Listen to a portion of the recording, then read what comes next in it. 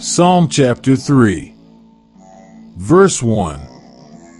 Lord, how are they increased that trouble me? Many are they that rise up against me. Verse 2. Many there be which say of my soul, there is no help for him in God. Verse 3. But thou, O Lord, art a shield for me, my glory, and the lifter up of mine head. Verse 4. I cried unto the Lord with my voice, and he heard me out of his holy hill. Verse 5.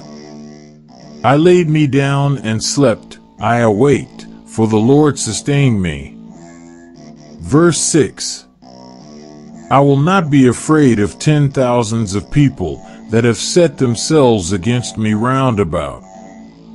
Verse 7.